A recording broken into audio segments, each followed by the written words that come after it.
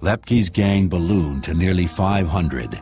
He trained his men in the newly created art of the Union shakedown. Lepke used his expanded legion of enforcers to threaten manufacturers as well. If they wanted to ship even a yard of fabric, they would pay him by the pound. The price for violating Lepke's demands was steep. For example, if a manufacturer was not coming across with the money that Lepke expected, he might burn his place down as an object lesson to other recalcitrant manufacturers. He might sabotage pieces of equipment. He might pour acid on the cloth that was to be cut up and made into garments. He had a variety of ways, some subtle, some completely unsubtle, for exercising his control. By 1929, at the age of 32, Lepke was a millionaire.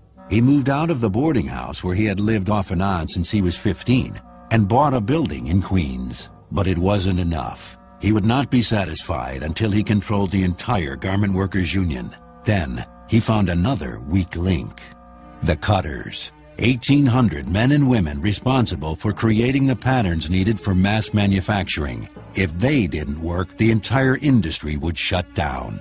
Lepke did not need to use violence to take over the cutters, just a clever deal. He knew the cutters were tired of being treated like stepchildren by the union leadership. He was also aware that they were unhappy with their new union contracts, so he sent his partner Gurrah to approach the small but valuable local.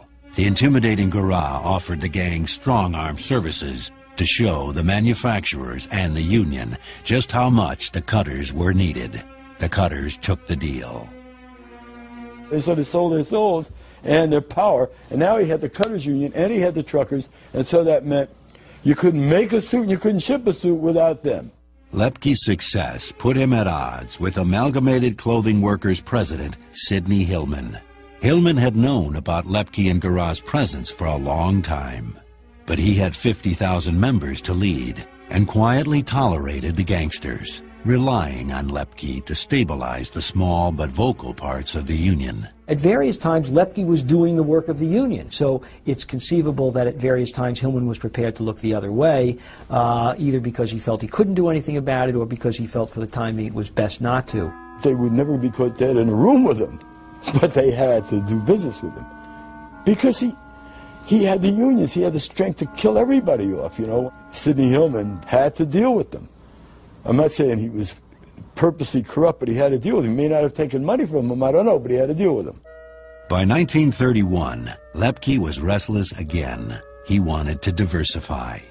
So he took the technique that helped him dominate the clothing trade and turned to a new target: bakery truckers. These 150 drivers brought fresh bread, rolls, and cookies to the bakeries of New York City. They also raked in thousands of dollars in profits. Lepke didn't have the time or the patience to negotiate with these truckers. He just wanted their money. His men simply came into their union headquarters with guns drawn and opened fire. When the shooting was over, a dozen were dead, and Lepke had another union under his belt. What ends up happening is people who buy food or have to utilize these services end up paying more and more all the time because the owners and the unions and all those involved in the various aspects of the labor world are paying a cut to Lepke Buchalter. They had their hands in every till. They had it in the garment center, they had it in the eggs, they had it, you know, egg and bakery business. They were making moo-boo bucks. His racketeering success brought him to the forefront of established Jewish gangsters in America, who were just beginning to join forces with a fast-growing Italian mob. To put Lepke in perspective, when you talk about Jewish gangsters and Lepke, you're really talking about, at the time, the dominant force in crime were Jewish gangsters. The biggest mobsters were Longy's Woolman in New Jersey, Lepke in New York. They called it the combination. That was the combination. Later on, through Lansky's intervention and others, they brought in the young Italian mobsters, the young mafiosis like Luciano. Meyer Lansky, a pal from Lepke's days with bootlegger Arnold Rothstein, introduced him to Charles Lucky Luciano late in 1931. Lansky thought the successful Lepke would make a good addition to a newly formed syndicate, a board of directors of organized crime. Luciano looked at him and he said, "What the hell kind of name is Lepke?" He says, "Look, that's the name that my mother called me when I was a kid, and I kind of like it, and my friends call me Lepke. So Luciano laughed when he told the story. He says after that, he said, how the hell can you not like someone who thinks about his mother all the time? Now, the 34-year-old Lepke had all he ever wanted, a place of honor in the upper ranks of organized crime, and a booming racketeering enterprise that was making him a fortune. On the horizon, a quiet storm was building, in the form of a lawman who was watching Lepke's every move. In the 1930s, Lepke Buchalter was one of the most powerful crime bosses in America. He used murder and extortion to rule critical parts of many New York labor unions, and his powers seemed limitless. It wasn't just the garment industry. Everything that was running in New York, everything that had to do with unions and workers, he would get involved in. If you could control the unions, you can shut down a city, literally. Lucky Luciano said that one time. He said, with us, it was gambling, it was booze, it was whores. He says, with Lepke, he says, he steals the bread out of the worker's mouth, meaning that was his area, basically, and he controlled it. As Lepke's criminal enterprises were thriving, he was reunited with his beloved mother, who moved back to New York from Colorado and remarried. Knowing that most of the workers whom her son was exploiting were Jews, she gave him a warning. If he didn't give money to the synagogue, I would do this to him. The money that Lepke makes by beating up and killing Jews in the garment industry, he then gives some of that to his mother's synagogue. He also shared his wealth with his older siblings, whom he barely knew, most having moved out when Lepke was still a child. He regularly sent money to his brother, now a rabbi in Denver, and helped to put another brother through dental school at New York University.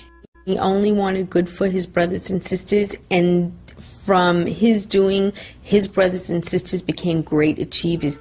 Even though he was now as rich as any railroad tycoon or oil baron, Lepke kept his lifestyle simple and out of public view. He never drank or gambled. His only vice were the cigars he chain-smoked from morning until night. In December 1930, he moved to an upscale apartment on Manhattan's Central Park West, and he fell in love. Beatrice Betty Wasserman was born in England in 1902. Her working-class parents brought her to America in 1910 and struggled to send their only daughter to fashionable private schools and give her music lessons. Lepke and Betty met at a dinner party. He took one look at her brown eyes and was hooked for life. She was beautiful, Betty, gorgeous. Beautiful, beautiful woman. You know, he was a quiet, very classy guy, and she was, she was just like him in that sense. She was very well-spoken. She's a very, very classy lady. Like his mother, Betty was a widow. She also had a 9-year-old son, Harold. After a 5-month courtship, Lepke married her and adopted the boy in March 1931. And this changed his life, at least his personal life, to a great degree. You could say for the first time now, I won't say the first time, but after many, many years, he has a family situation. Wife, child, home. His partner, Garage Shapiro, also married and began a family. He and Lepke agreed their legacy would not be passed down to the next generation. They wanted their children to be successful, but on the right side of the law. Even though my grandfather was like a millionaire and he did a lot of bad things to people, but he wanted better for his children. He didn't want his children to suffer. Either did Lepke. They established good values in their children, believe it or not. And as many of these Jewish mobsters, most of these Jewish mobsters, he kept the family totally uninvolved and outside of his quote-unquote business activities. They did not know what he was doing. To them, he was a businessman. New York authorities were not so easily fooled. Late in 1935, Lepke began receiving strange phone calls at his headquarters in the Empire State Building. The anonymous callers would ask about intricate details of his union deals. He slammed down the phone angrily each time they called. In December, subpoenas began arriving. A New York City special prosecutor named Thomas E. Dewey was going after Lepke's empire. I think it's true that Dewey was interested in going after Lepke because he could establish that Lepke's power affected ordinary people's lives. Lepke watched as Dewey's battery of accountants seized bank books, ledgers, and financial statements. This was the most serious challenge yet to his authority and to the fragile privacy he craved at home. Lepke's a family man.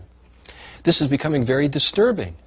You know, you keep your family out of it, but if you're followed, if your phones are tapped, if people are... There's no way of hiding it. He met his associates and had to give orders. He met them in bathrooms. He began to meet them on the subway where there are lots of people around and noise. He had no peace. The thought of Dewey's men catching him made Lepke crazy. On his way to dinner one evening early in 1936, Lepke approached a newsstand. In the New York Times, he saw a mugshot from his prison term at Sing Sing next to a picture of a smiling Dewey. Enraged, he ordered the stand torched later that night. For Lepke, Dewey's pressure was too much. He had a wife and son to think about. It was time to take deadly action. He planned nothing less than a murder spree to kill every witness who might testify against him, the worst in mob history, lasting for nearly 3 years. Before it ended, more than 30 people were killed. To carry out the hits, he turned to his friend Mendy Weiss and a loosely formed group of contract killers known in the press as Murder Incorporated. There are a lot of people who think that Murder Incorporated was Lepke's invention. It was not invented by nor run by Lepke, though he often is called the head of Murder Incorporated. He was just their #1 client. Their first target was not a labor kingpin or a mob crony, but a wily truck driver with a big mouth. Joseph Rosen was a trucker who was one of those truckers who did not want to go along with the Lepke scheme of things, did not want to pay tribute to Lepke. Lepke kept upping the ante, trying to drive Rosen out of business, which eventually succeeded in doing. Rosen, the father of 5, finally agreed to pay Lepke tribute if he would help him find a new job. Lepke agreed, and in a rare show of compassion wrote a check for $1,000 to Rosen to help feed his family.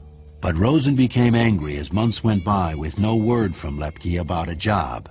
Rosen announced to one of Lepke's soldiers that he would go to Dewey and tell the prosecutor what he knew about Lepke's racket. When Lepke found out about Rosen's threat, in front of Gurrah and several top associates, he angrily ordered Rosen killed. By this point, Rosen had quit the trucking business and opened a small candy store in Brooklyn. On an early Sunday morning in October 1936, as he opened up, he was greeted by 16 bullets. If Lepke thought that killing this one former trucker would solve his problems, he was mistaken. In September 1937, he learned that Prosecutor Dewey was planning to indict him and his partner Gurrah for racketeering. Lepke knew there was only one way out. In October, he left a terse note for his wife saying only, "I'm away on business. We'll contact you soon. Love, Lou." Then he, along with his loyal partner Gurrah, disappeared. New York and federal authorities now launched a worldwide manhunt for the 2 racketeers, but they were looking in all the wrong places. In October 1937, the king of the labor rackets, Lepke Buchalter, abandoned his family and went underground rather than face criminal charges from prosecutor Tom Dewey. In hiding, Lepke kept on issuing frantic orders to eliminate his enemies. Anybody who he felt was giving him a tough time, he said, well, get rid of him, kill him, get rid of him, hit him. You know, and it became this kind of losing control, which was not like Lepke. Lepke's loyal pal, Gurrah Shapiro, joined him in hiding.